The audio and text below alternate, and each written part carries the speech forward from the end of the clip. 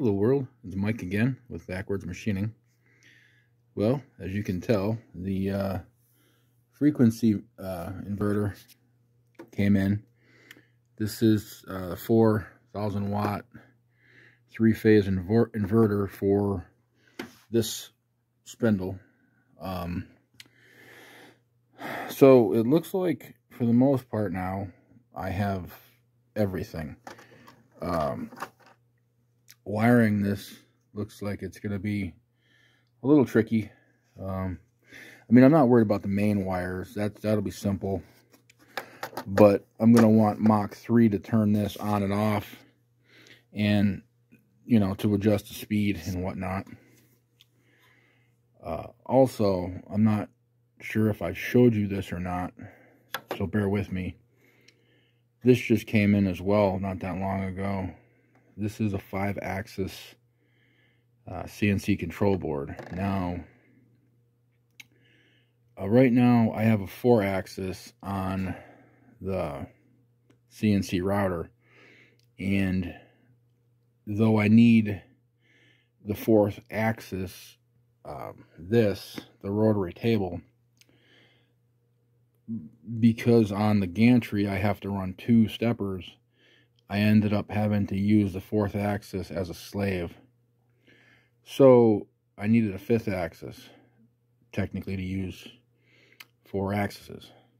So in comes this CNC controller, because I want to put that rotary table on the router so I can turn, you know, the woodworking projects and pipe for plasma cutting. Just, you know, it won't be that hard to do. I know that. The hardest part is going to be wiring this up, and then once it's done, it's just going to be a matter of fine-tuning it. So, you know, might as well just go through and get the headache out of the way now to get everything situated. Anyway, let me show you what I've made.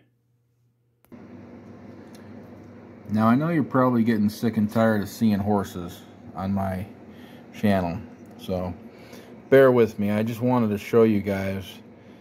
This last one actually came out very well with no problems. You'll probably notice the tail is cut off, but again, that's not the machine's fault. That was, I only programmed this to go down 16 millimeters. The tail goes down to 21 something, but as you can see, I mean, there's really no point to continuing on past that. I just wanted to show you the definition. Now that I know you're sick of horses, so my next attempt was going to be this. Now, I know you can barely see this, so I want you to bear with me. My machine ended up freezing up on this. This was my 3rd attempt at trying to make this. I ended up having to replace my USB cable. Don't know what the heck happened. You know, whatever, it is what it is. And after I did, this is what came from it. I'm very happy with the just the detail of this is just incredible. I'm not sure if I can put the light on or not, but it really is just incredible. This is with a 1 millimeter end mill. Not sure if you guys could even see it under there, but I got the dust collection system set up. Everything is situated now. So, believe it or not, and it works amazing. I've run this machine over the entire weekend, and if you look at this, there's hardly any dust at all.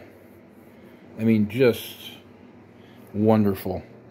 Wonderful little invention these bristles and this whole dust collection thing is. Right now it's attached to a shop vac, so it's not optimal, but I'm going to end up picking up it's an industrial dust collection system. I might as well invest into, you know, something a little heavier duty.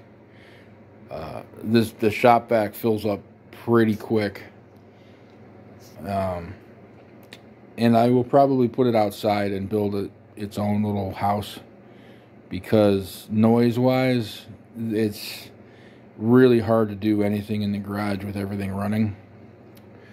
Now, a couple of modifications that I made.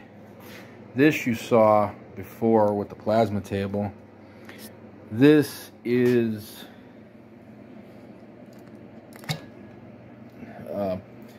attached to a relay to Mach 3. M3 turns that on, and M5 shuts it off. So what I'm doing is I'm running that to a zip strip, router, shop vac, and shop light.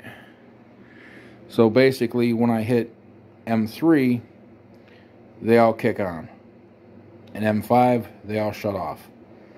So, you know, running the program at nighttime, sometimes it gets late, everything shuts itself off. It's actually really nice.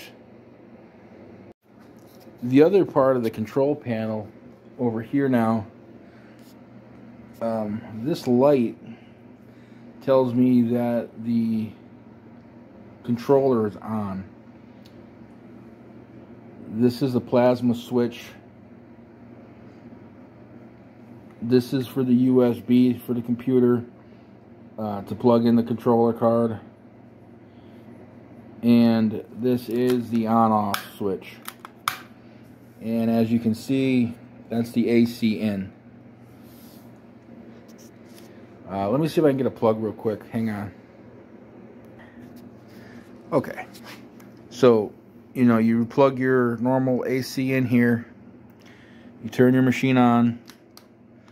And now you know all systems are go.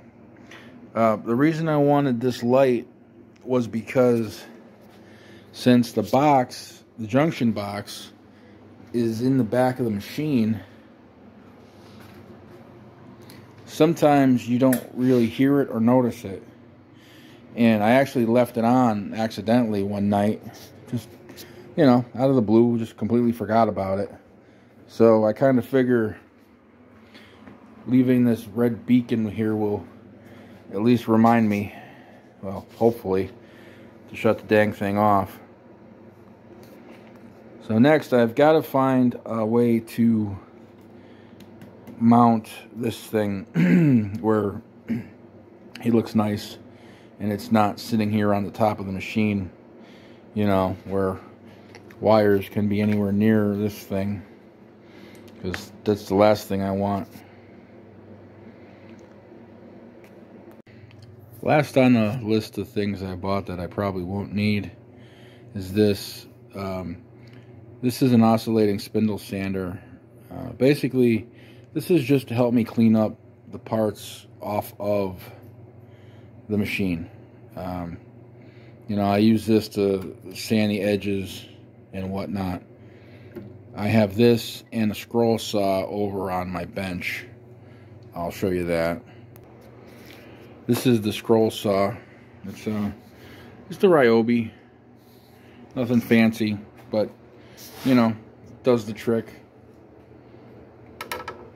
I like it. But well, that's it, guys, for now. I'll keep you posted when I get the spindle done. Now that I got the frequency inverter,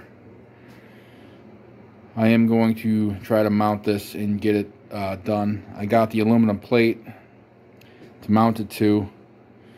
Kind of sucks that this whole thing is now null and void after I spent so much time designing and doing it. But it is what it is, I know. Anyway, alright guys, have a good one. I'll talk to you later.